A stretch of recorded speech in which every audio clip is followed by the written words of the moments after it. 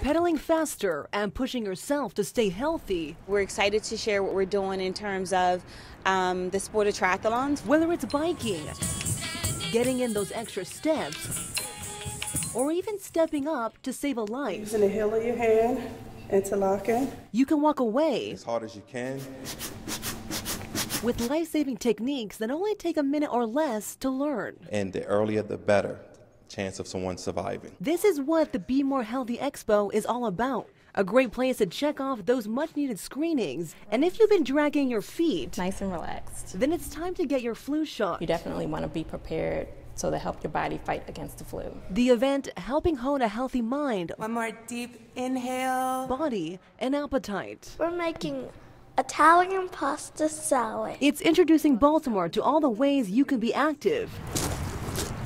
Maybe even stepping outside your comfort zone. And then I'm gonna get a picture of the tree right here because I think that tree looks pretty.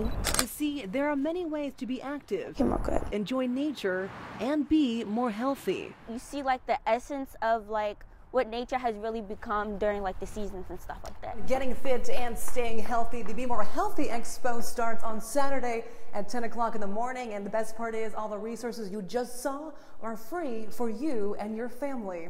Reporting in Baltimore, Rachel Aragon, Fox 45 News.